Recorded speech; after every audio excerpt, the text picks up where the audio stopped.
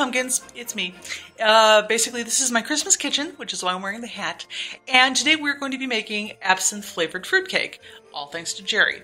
Because I decided to make some Christmas fruitcake this year, and when I was reading through the ingredients, I thought, you know, if I substituted absinthe for rum, this could actually be pretty good.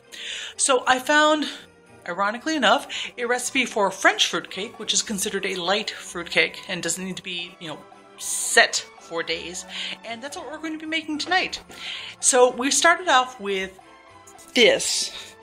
And we have currants, pineapple, and golden raisins.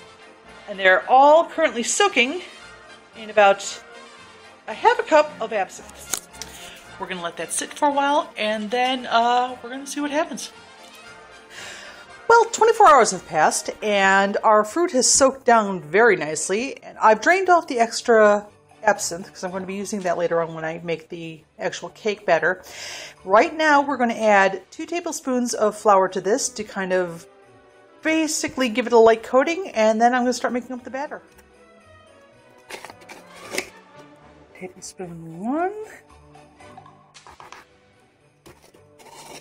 Tablespoon 2. And where is Kevin B when I actually need him? I ask you. Okay. Okay, we're going to finish this, put that off to one side, and then start making the batter. Okay, true story. What's going on here is we are creaming the butter, the sugar, and the honey for the cake. Also, true story, this lovely stand mixer, not mine, belongs to Lyndon. He bought it when he got diagnosed with diabetes and decided to become the pie maker and learned how to make some amazing low-carb cakes, cookies, and biscuits. The man still makes some of the best damn cheesy biscuits in the world. So we're going to let that cream down and then add the next set of ingredients. Okay, we have now added, along with the butter, sugar, and honey, we've added 2 eggs, light cream, dark rum. Well, actually, for our recipe, we've added 2 teaspoons of absinthe that have been soaking in the fruit. Vanilla extract, all-purpose flour, and 1/2 teaspoon of baking powder. This is about ready to go into the pan and be baked. Also, useful thing,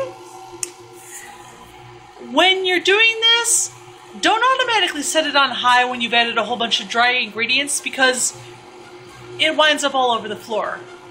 Yeah.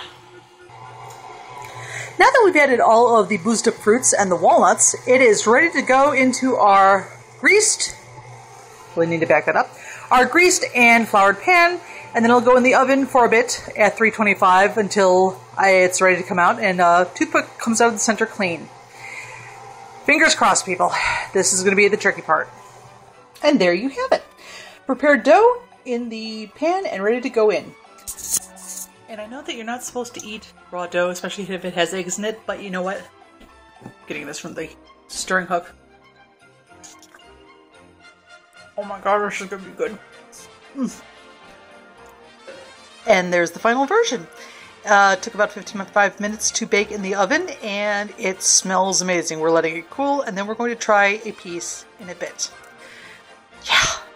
And now, the taste test.